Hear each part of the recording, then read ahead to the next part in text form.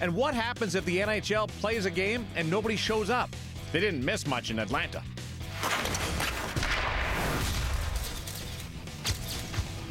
At least there's no attendance issues around here. Capacity crowd at Hockey Central tonight. Darren Millard along with Nick Kiprios and Doug McLean. Seeing those empty buildings will have people in Winnipeg and Quebec City just seething. Well, passion flows around the National Hockey League right now. And how many fights have you guys been in? The tap is running dry when it comes to filling the buildings. Record low attendance on a couple of different fronts, and in one particular building, the attendance numbers are below 50%.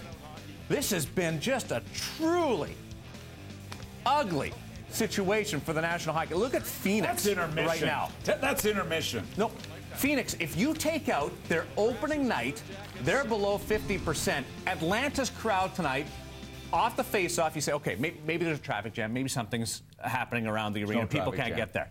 It did not fill up. Now, the league will say it's early, or traditionally... High school football. Yeah, in southern markets. But college.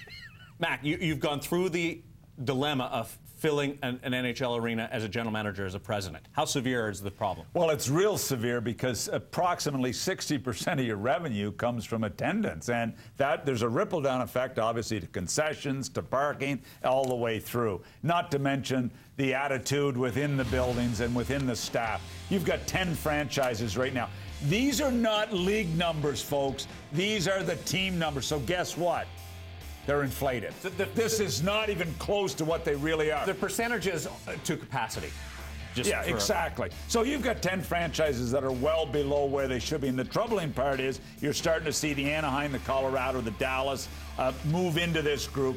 And we don't have Nashville in here. We don't have Carolina in here. There's probably 10 to 12 to 13 teams that are scrambling. And Phoenix, if you take out their home opener, they go all the home openers. It's ugly. But Phoenix in particular is 43%. Yeah, listen, it's ugly. And for some of these owners, albeit the league owning the Phoenix Coyotes, but this is about who's got sustaining power to hang in there, which ownership group wants to continue to stroke checks for 15 or 20 million.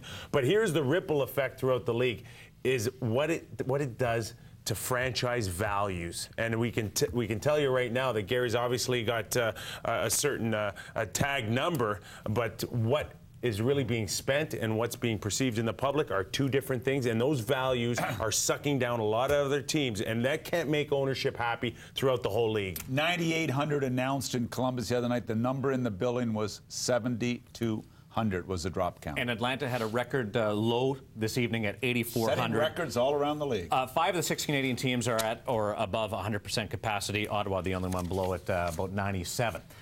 Throw the flag because you appeal some of these numbers. You talked about the fact that they aren't league-issued figures, but